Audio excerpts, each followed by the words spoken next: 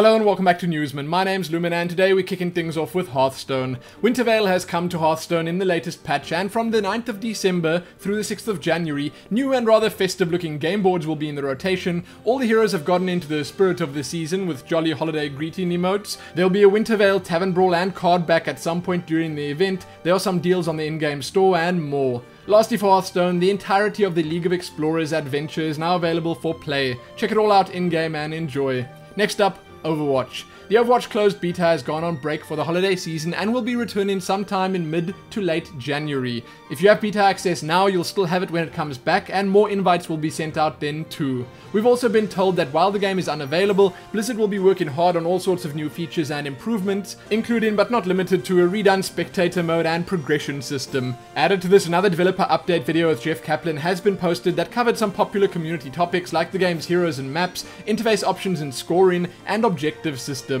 A few interesting mentions include the fact that all future heroes and maps will be released for free, an option to skip kill cams is coming, a new improved scoring system is being worked on, and more. Check it out right here on YouTube. Then Nova Covert Ops, the upcoming StarCraft II mission bundle launching early next year, is up for pre-purchase today. Those who pre-purchase will receive a unique Nova portrait, as well as a Covert Ops ghost skin for their ghost units in-game. The Nova portrait is limited to the pre-purchase bundle, which contains all 3 episodes of the mission pack and will be gone once the first series of missions launch. The bundle containing all 3 episodes will set you back $15. As one small StarCraft II extra, it also seems like a new commander is being added to the game soon, free of charge, and his name is Carax the Phase Smith. In some quick Diablo 3 news, we've been shown a preview of Greyhollow Island, yet another new zone being added to the game in the upcoming patch 2.4. It's looking good, really creepy and a bit disturbing, but good. In the blog post it was also mentioned that even though the zone isn't tying into the main campaign of the game, there will still be a story for interested players to piece together on the island,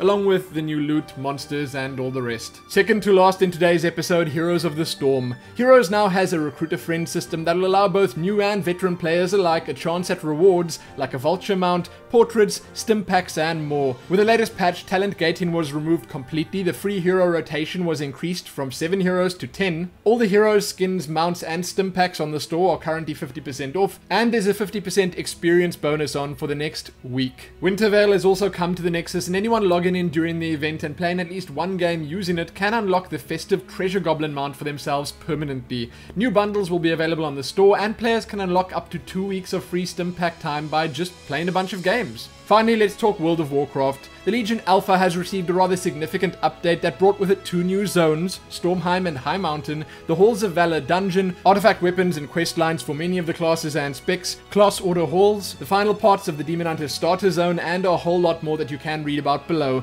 We've also been told that we will be getting access to the Transmog wardrobe in the Legion pre-patch, along with a slew of other changes, additions, and improvements. But that's it, I'm done. Be sure to read all about everything mentioned in this video below, give it a like, share it, and check back here soon for more. Happy that.